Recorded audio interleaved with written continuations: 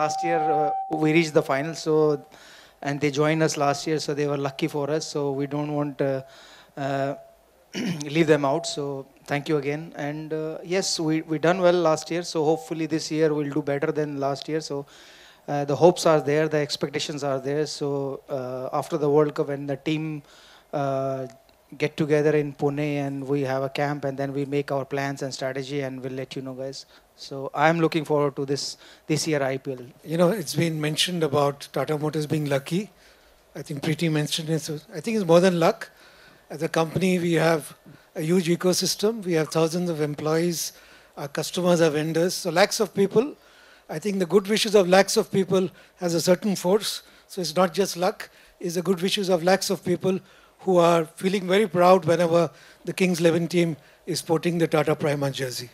Actually, from year one, we've been a team that has always nurtured younger players.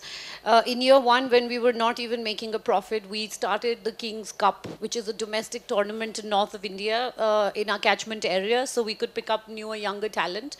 And every year, be it Sean Marsh in year one, who never played for the Australian team, but started playing for the team after that, then David Miller, we had Paul Velthati, we have Akshar Patel, we have had Avana, Parvinder Avana. So we've always encouraged youngsters.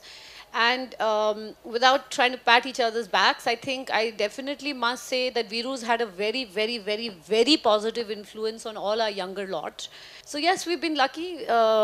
We've had a good set of players, a good set of support staff. And we've had the best, best, best fans in the world. They've supported us through our bad times, they've supported us through our good times. So I'm hoping that this time we can make everyone happy and take that final step in the end. I haven't checked the schedule, but I heard that IPL starting on 8th of April. So it's always like that. I know you'll get 2 weeks or 1 week break before the IPL, and then you go home and come back and join your team. So I think we are professionals, we are used to. So like the way you work 365 days in a year. So for us also, no, it's not 365 days, only 65 days we have to play. So we are okay with that.